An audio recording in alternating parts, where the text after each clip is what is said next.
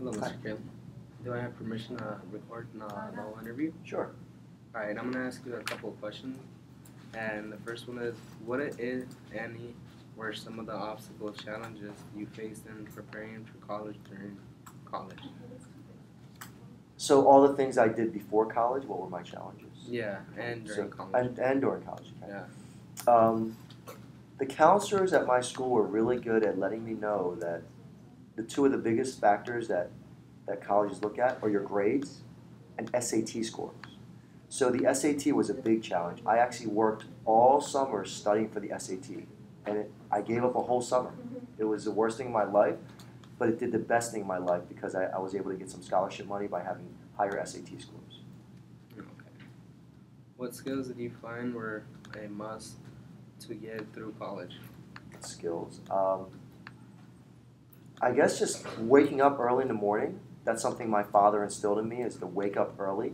Don't be a late riser, because if you're a late riser, you've got so many people in this world working for an hour or two before you even wake up and open your eyes. So just wake up early in the morning, never be late to class, and then when you're there, work hard. What skills from college have transferred to and added to your current professional success? When I was in high school, I was pretty shy, so when I got into college, it opened me up a little bit. I guess I built confidence speaking in front of people. That's why I was able to be a teacher. I don't really get nervous in front of groups of people, unless there's a large group of 200 or 300 people, I guess. But that's one thing it helped me with, is building confidence and my public speaking abilities. What advice would you give a young student being their path to college today?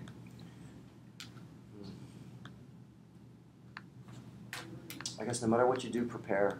Don't ever go into a situation blind. Just always prepare. Know what you're getting into. If you're ready to go into college, how are you going to pay for it? You got to get scholarship money. Find scholarships. Find places that can fund you. Look into financial aid. Just prepare no matter what you do. You have to take the SAT or the ACT, then study for that. With your grades, constantly try to get A's and B's. C's are not good enough anymore. A's and B's on everything. Okay. What was or is your dream job?